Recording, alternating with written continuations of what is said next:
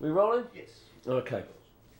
How did you choose the stuff that you played that was going to be on this DVD? You had 2 shows to film. You had got 25 years of Killing Joke music. How did you choose the set list for a 2-hour show?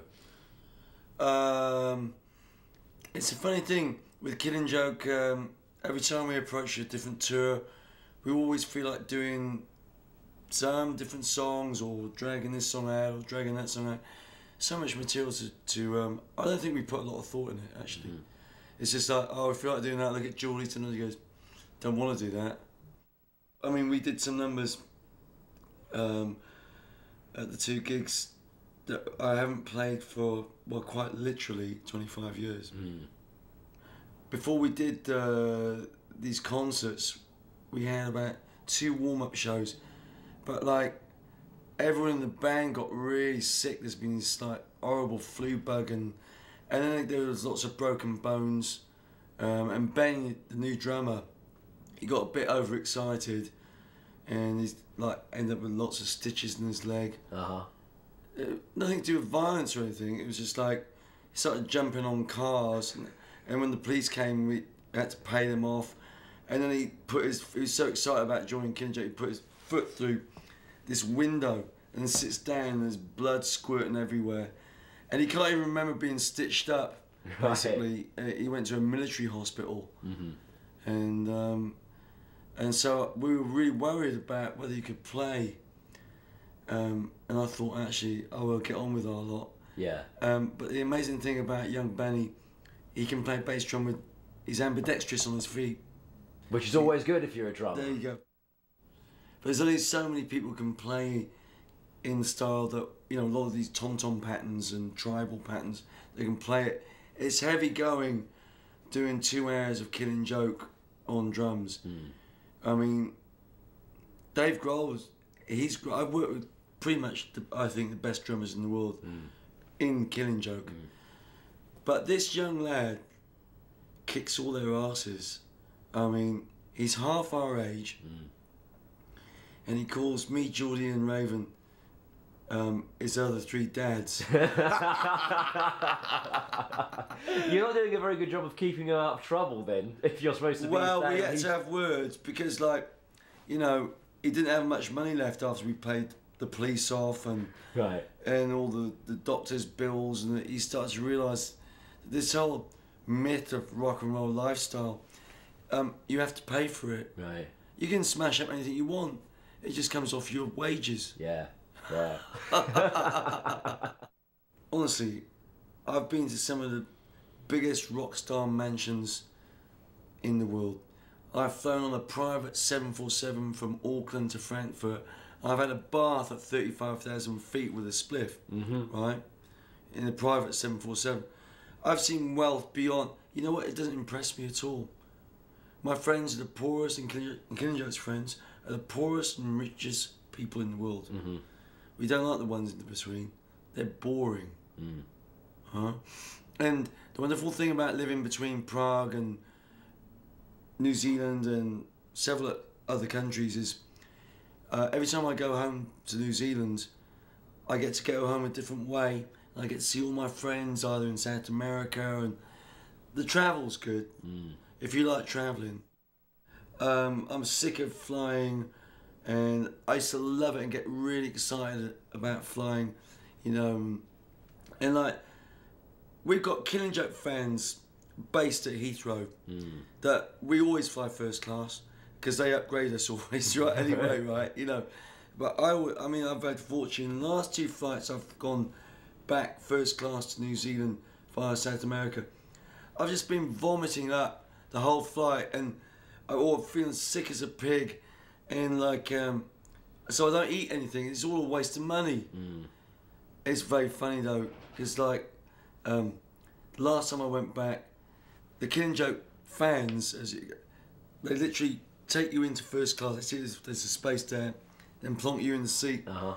And I got so pissed up the time before last that this air stewardess said she brought these pajamas out for me, and she went, arms up, like this, like that, and I went like this, like that, like. British Airways, they're like school prefects, but horrible female public school type ones. You put your arms up like that, And they put my pyjamas on, got my bed ready, and they basically pushed me in. But I never eat on those planes. Economy class, first class, it's all the same to me. It's rubbish. I love the British people. The one thing about being an expat is it teaches you, you don't want to live in England, but it teaches you to love your people. What I love about the Brits is their sense of humour and their ability to laugh at themselves, right? Kiwis haven't got this. They really, you have a look at New Zealand humour. It just isn't funny at all. And I end up, you know, even when we're in Prague, we've got our tribe, as it were. You know, I mean, I live around the corner from Raven and Geordie. It's a lovely thing. 26, 27 years on, living around the corner from each other. All in Prague. We're all in Prague. Well, part of the year because we're always travelling there. See, we go between Prague and Geneva, and New Zealand.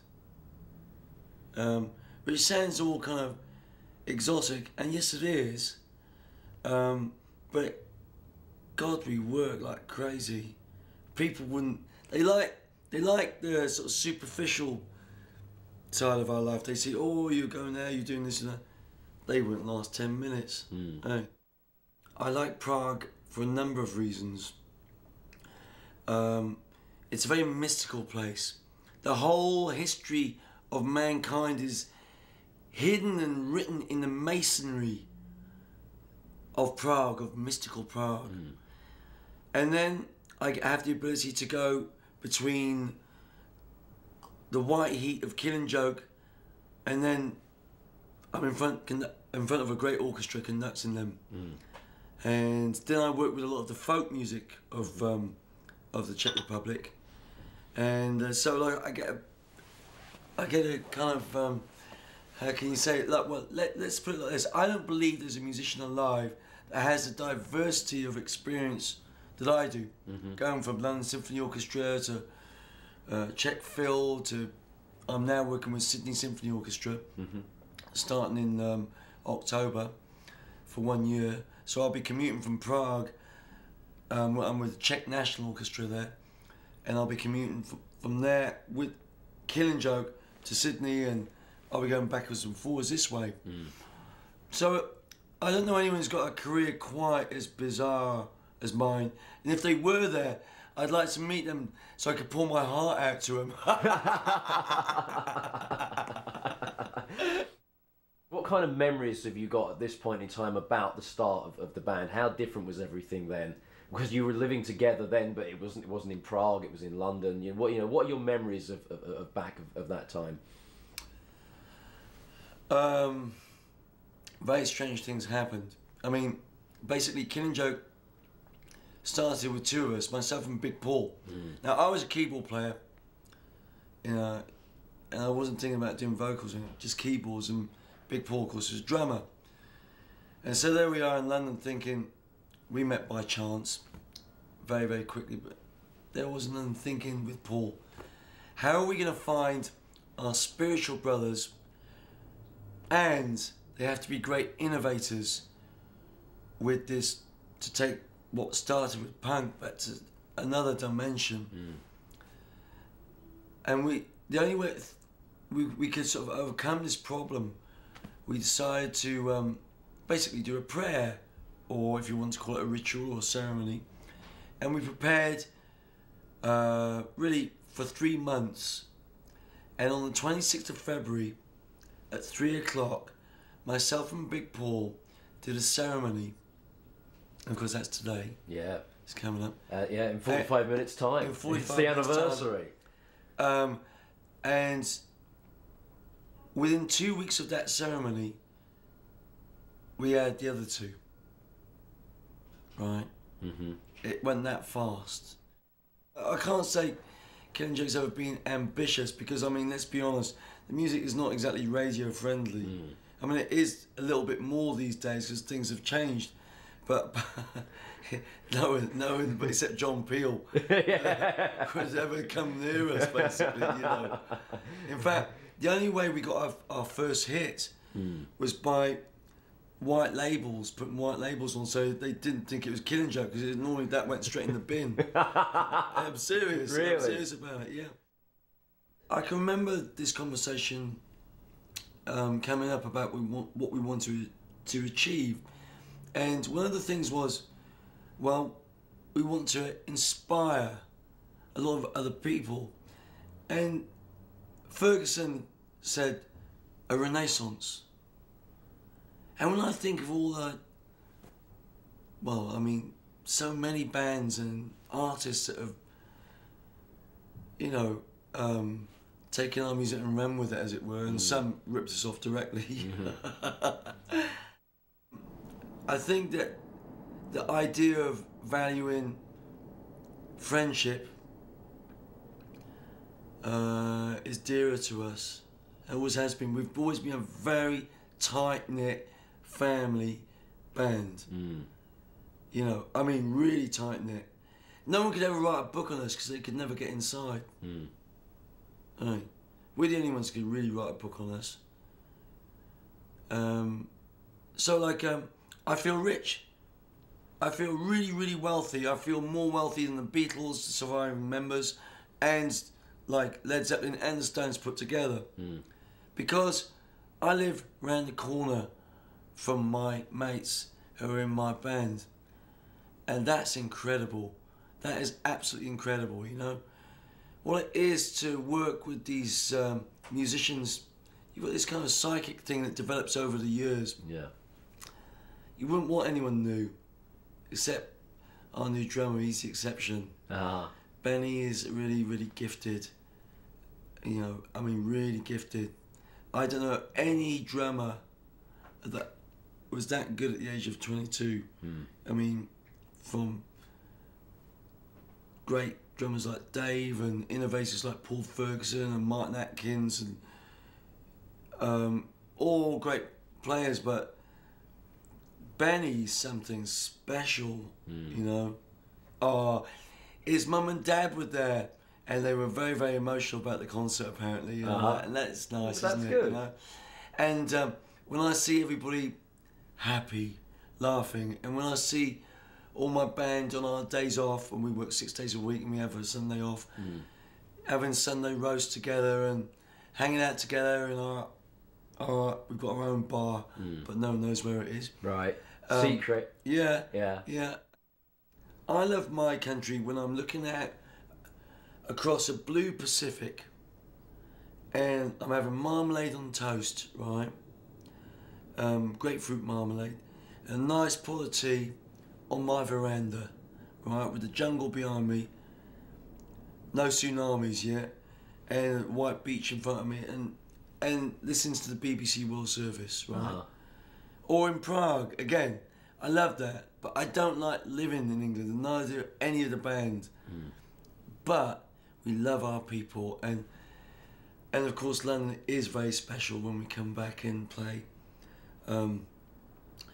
It's the only gig that makes me actually think, whoa, because they're really critical and they know when it's right and when it's really happening. And do you still get nervous, particularly building up to what we're talking about not today? At all. Even when you're filming for a DVD, no, and you know it's going to be. I don't care about it. Piece of In fact, a Killing Joke great history. gig for me is when I walk on stage and I walk off, and I can't remember an awful lot in between. What really scares me is when you've never conducted before, you've had 3 hours rehearsal, and you're going to conduct for your very first time in front of a president of a foreign nation, and you took on the job and you'd never conducted, you just bullshitted your way into it, basically, you know. You said, yeah, I'll do that, and you've gone, oh, Jazz, what did you just agree to? Now you've got to go and do it. That was sincerely terrifying. I had 3 hours rehearsal. I'd never conducted an orchestra before. This is how I became a conductor. I mean, I didn't go to music college, or I haven't got an O-level or CSC to my name. And I basically, but I can read music really well. I can score for full orchestra. I studied under great masters. I mean, living classical legends. I went and studied under them. I had private tuition. But really, I'm a sort of self-made creature.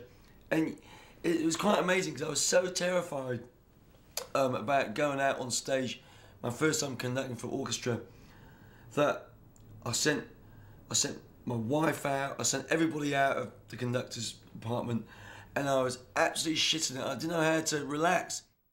The difference between an orchestra and a rock band is that, like, when you conduct a downbeat with an orchestra, this is what you think it is like. You think it goes like, bum, like that. It doesn't. It goes like this. Bum. They're behind the beat. It's not like a rock band. So you've got this beast that's behind the beat, and you're ahead of them, listening to it perfectly in your mind. There are some orchestras that can think like a rock band. You have to practice those downbeats. You go on the click on the stick, and we practice those downbeats. I practice getting an orchestra to think like a band. Some orchestras that can do it, like London Symphony Orchestra can do it, because so many young players, a lot of them into rock music. Berlin Philharmonic, who I haven't worked with, could not do that. They could play it, but they couldn't feel it, you know? I mean, I've had crazy times with orchestras. They're weird bunches as well. I mean, when I recorded with, like, London Philharmonic, Universal, who I was with at that time, walked into, like, the toilets at Aer Linda's studio, and there was two of the orchestra shagging in the bogs. They are really weird, incestuous bunches of people, orchestras. So they can be more rock and roll than rock and roll more people than you sometimes. think. A whole lot more than you think. I mean, look at Lenny Bernstein. You know, people know him from West Side Story. When he worked with, like, Berlin Phil, he used to have a little guy, he used to roll him 5 joints. And he used to smoke him there and stink the place out. And the Berlin Phil wouldn't say a thing about it because it was Lenny Bernstein. There's been some great people before us that have chilled out a bit with music. I think he's probably the only one that I can think of that comes to mind that liked the idea of groove, and at the same time was very comfortable about conducting symphonies or religious music. I write a lot of religious music or spiritual music, and which you wouldn't think I would do, looking at me. I guess the pictures that I've seen. But maybe when you've got the priest's gown on, we might think that you might be getting a bit spiritual then. I have a parish. I am a lay minister. That is the scary thing. I've got St. John's, but I'm not a normal Christian. I would say you would be. I have grave doubts that a ghost impregnated the Virgin Mary, and I have grave doubts about, like, the literal meaning of the resurrection. And so I can't really be like Christian in the sort of Pauline sense of the word. I am a Gnostic, Gnostic, Gnostic, experienced. I never like to evangelise on these things, but whatever you experienced that is your truth, I'm right with you. You know, like, it's such a short life. Yet, I have to be honest, I can never remember being dead. Can you? No. Well, that's my point. That's why I'm a believer. I always have dreadful memories of recording Killing Joke 2003. Dreadful memories of great people like Geordie begging for their fucking bus fares. Hey. Yeah. Disgusting. This business, don't get me fucking going. Feel that? Hey. That's how angry I feel about it. Just shit. The suffering and pain that the rip-offs in this business and what they've done to my people. See? I can never let this happen again. We got powerful people around us now. Not that scum that we had before. Absolutely awful. No, I have terrible memories. Because the only thing you could do doing that album is fucking drink heavily, because it was so fucking depressing, right? Not the people, but the people we were working with, as it were, you know, past tense. You know, music I love it, that album too. Although I think it's a demo compared to what we're doing for the new one. Mm-hmm. Right? And if I didn't think I could better that last one, I wouldn't bother and wasting your time or mine. Right? Shiver Down the Back or Uzi Does It. Right? I destroy anything that's not brilliant. We just destroy it. There's standards to be kept, and I think Killing Joke is one of those very, very special bands. For special people. In one band, you have composers and architects, so many different talents. I mean, Raven is probably one of the funniest men I know on the planet, but you'll never get him on camera when he comes out. I mean, he's the only guy I know where we've literally had to start a fight with him because we're cracking up so much. I mean, dying of laughter. One of the funniest men I know, but never in front of people like him. Very, very, very witty, incredible person. Yeah, I'm really blessed with the guys. Geordie and myself, we're sort of, it's a special relationship, definitely, you know.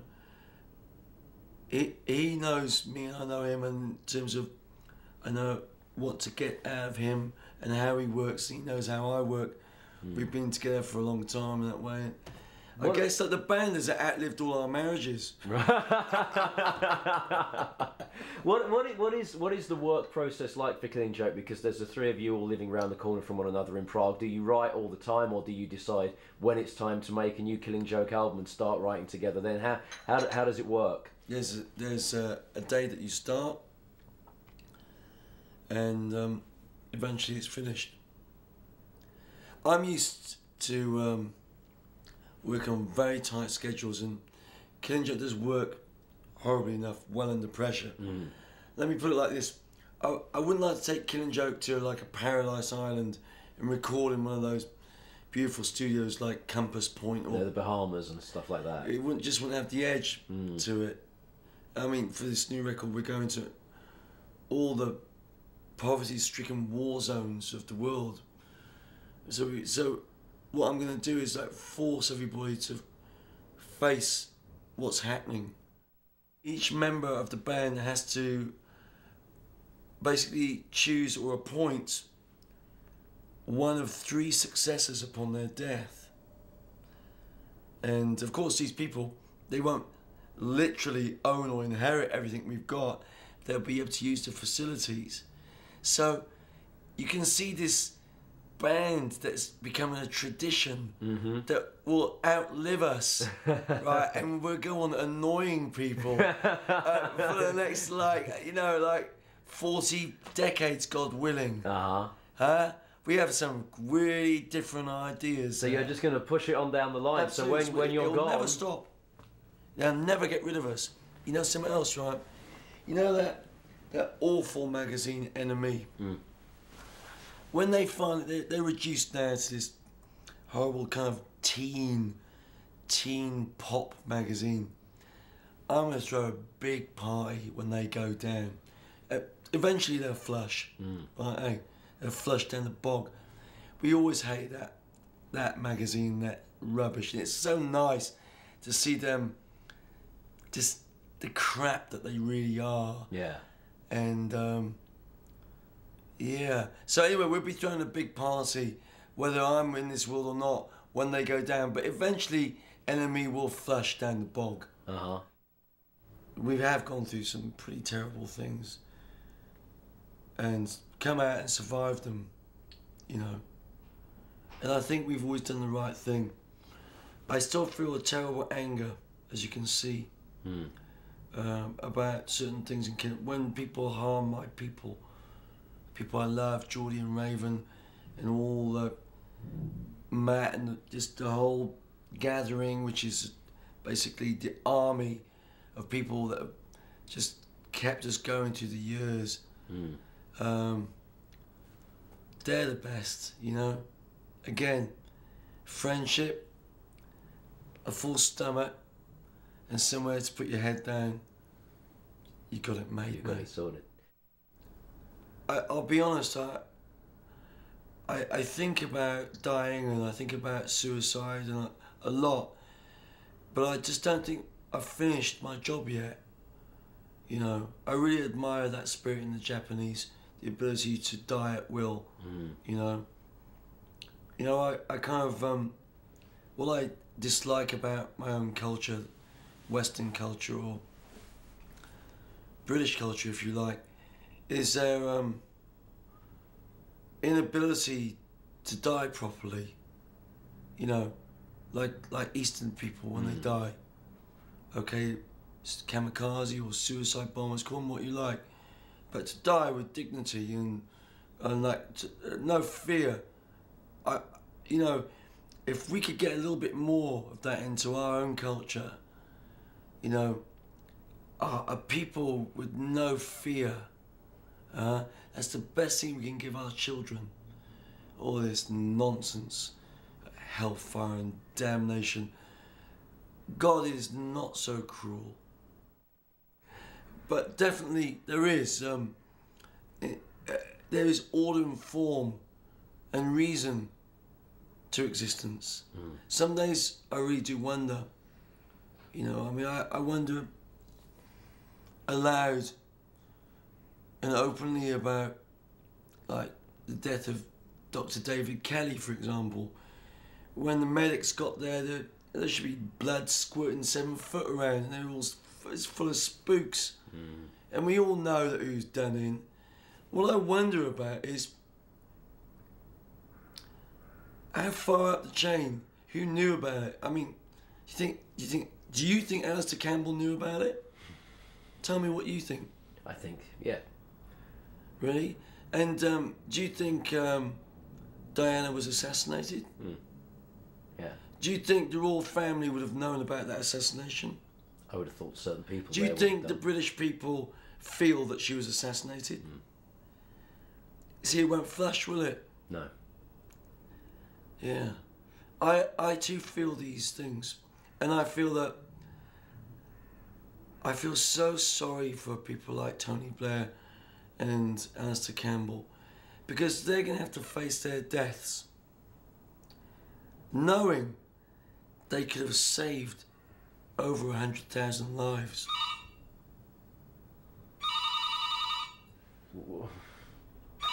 That's Alistair. Yeah,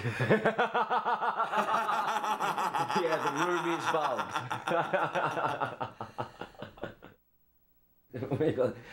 What's your reaction to some people's opinion of Jazz Coleman, that you're a little bit unhinged and you're a bit of a madman and so on and so forth? Because you obviously firmly believe that you've got some very poignant things to say, and I think sometimes people write you off as some sort of freak, maybe. Yeah, that's why they'll kill you and not me, because I'm a nut. Yeah, I think that there's an element of truth in that. Well, I'm not so stupid. But I do think there's an element of truth in that, yeah. Do you think sometimes you can know too much, or maybe be dangerously intelligent to certain people in certain areas of government and things like that? I'm talking about, like, just basically my anger and my ability to just completely explode in violence and blood dripping off the walls. And I mean, we have a clean-up team in Killing Joke, and I'm serious about that. Because you know what? Sometimes when certain members of the band, they just, they've gone too far. The only thing you do is smash a bottle over their head. And sometimes you end up like doing something else and it all goes a bit mad. But we always end up having a cup of tea the next morning and everyone's civilised, right? Even though it looks like there's been a murder. In the room? Oh, yeah, several occasions in the last 2 years. Yeah. But you know, these guys are my best friends. I don't believe there's a band alive that can say, well, after 26, 27 years, you know, these guys are my best friends and we live around the corner from each other, and show me a band. I can't see them. No. They hate each other. Yeah. You know, it's just a job to them. Yeah. It's a love and a lifestyle to us.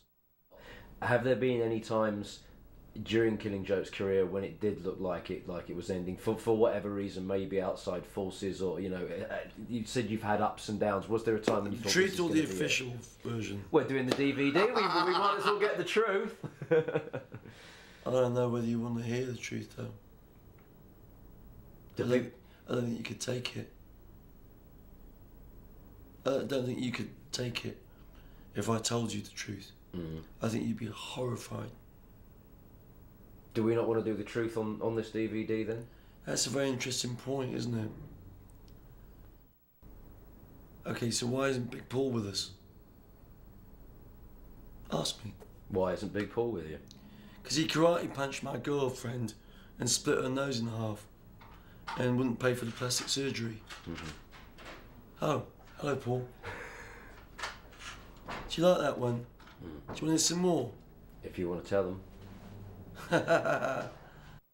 And so that's what I mean about, does the truth make anybody any happier? See, we're not going to use that on the DVD because it would just upset people, and that's what we don't want in our family, right? It's a terrible thing to admit and say, I suppose, but for me, seeing Geordie have his own place for the first time in 10 years, where he's master of his domain, was particularly moving. You know, when Geordie goes into the next world, there's no one can replace him. Everybody from Jimmy Page, everybody in the world knows this. And yet the man, when we did that 2002, was begging for bus fares. I'll never forgive that. I can never forgive that. I try all I can. I try my hardest when I feel that terrible surge of anger that I really do want to harm somebody and put that into motion. That's when you have to fight the greatest enemy, which is yourself. Yourself, you know? And I do have a terrible temper, a terrible fear of my temper. And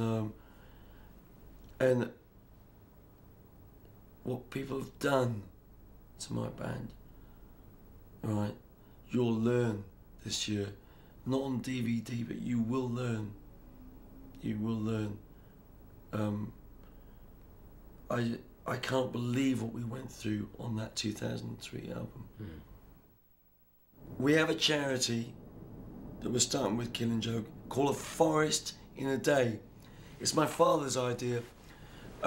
Before he died, he told me, he said, son, you can plant a forest in a day. Think what you can do in a week, never mind a year. And I will never rest until I carry out my father's wishes of planting a forest, yes, a whole forest in one day. It's my dad's dream. And Killing Joke is part of this. This dream, you know. We have designed a temple, and we're going to build that temple. We have articles that must be carried out. There's enough to go around. There is no I own a mansion. There is no I own property. No one owns anything. That is the truth. It's not some communist shit. It's a short life, and you're just a caretaker. It's like living a shit life, doing things you hate, just to get enough money to own something. It just doesn't make sense to us in Killing Joke. Our value system is just radically different from any other band. I want to move so many bands to basically not owning anything and put all the resources together. And not just between our tribe within Killing Joke, but bands between bands.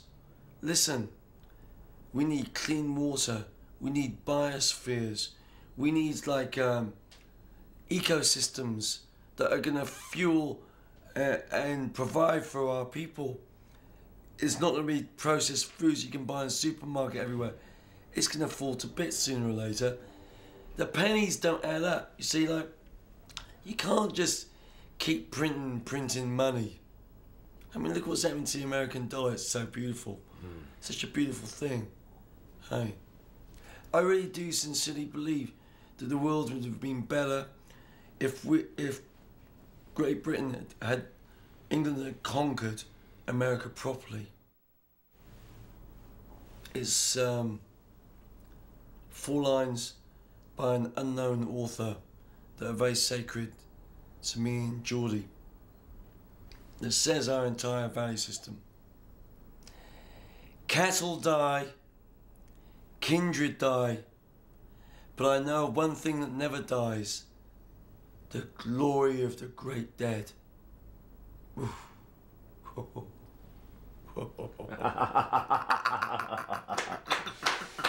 that she is.